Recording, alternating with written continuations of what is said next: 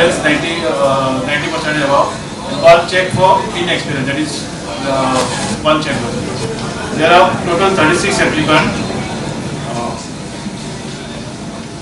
21 in experience and 15 in inexperience. So first we will go for experience 90% above, we will take 10 lots. So please put there.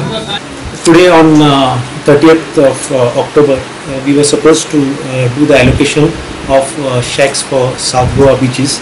So the allocation started on time at which was the proposed time at 11 o'clock, and it went on till 3 p.m.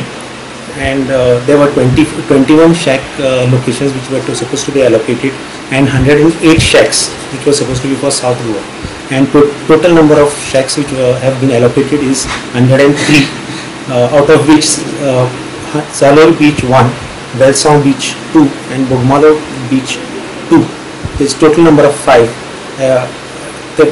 for which there were no shack applicants.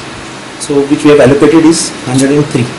So the whole process went on smoothly without any hiccups. And this policy is valid from 2019 to 22. So it's valid. This allocation is valid for next 3 years. As department and allotment of lottery is I as a president of All Goa Shakono Welfare Society, I am very happy. Everything has been done transparently, and we are happy with what the process department has done. So it has been done properly. There is no issue, nothing.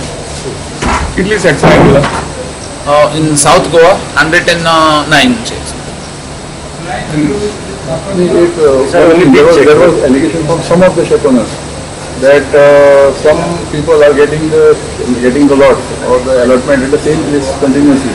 So what do you have to say about it? No, they are doing lottery, no. See, if it is lottery, nobody can blame anybody. It has been done here. You were inside. It has been done transparently. If I am getting lottery for maybe 100 years, if it is lottery, you cannot blame anyone. So those who are complaining, they must be, ungrateful to someone. They must have done something wrong to someone. So that's why they are paying it. Am I right?